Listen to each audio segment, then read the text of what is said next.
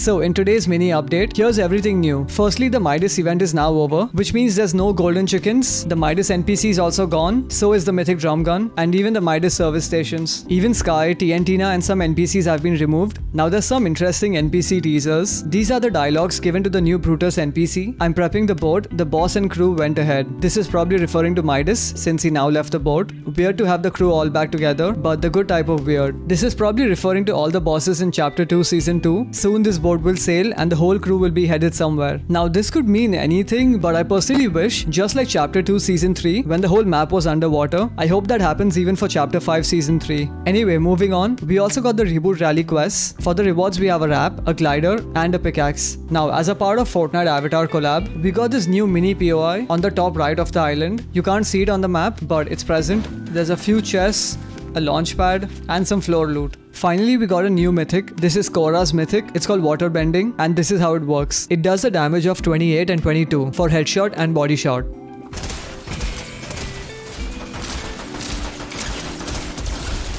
If you equip this in water, it gives you health.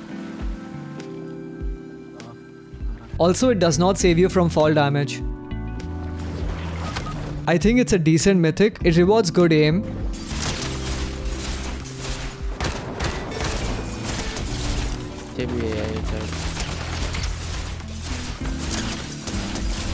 Let me know in the comments what would you rate this mythic from 1 to 10.